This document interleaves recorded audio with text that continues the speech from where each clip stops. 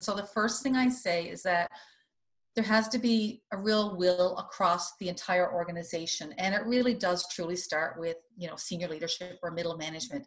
So they have to really want this for their organization because they are going to be the drivers, at least initially, right? So it really has to, that commitment and alignment across leadership, and that will to, shift some culture within the organization. And then from there, you start looking at, more tactical things, right? So, do you have a program?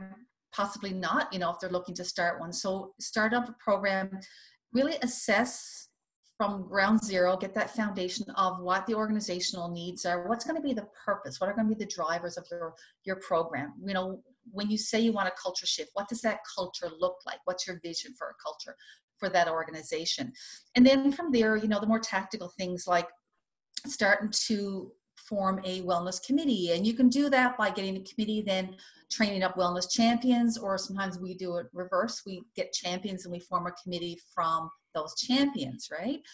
And then concurrent with that, or before that, you really want to do a good organizational wellness audit to find out, and this really should span across all stakeholders involved in this wellness audit, from benefits to union to safety to HR to existing wellness people if you have them in your organization, your benefits and whomever.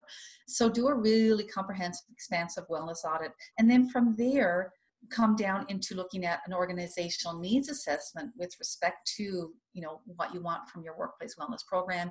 And then from there, funnel down to your employees. Now, in saying this, your employees should be involved in every step of the way here through like committee. And, because we don't want to do programs for them. We want to do programs with them, right? So that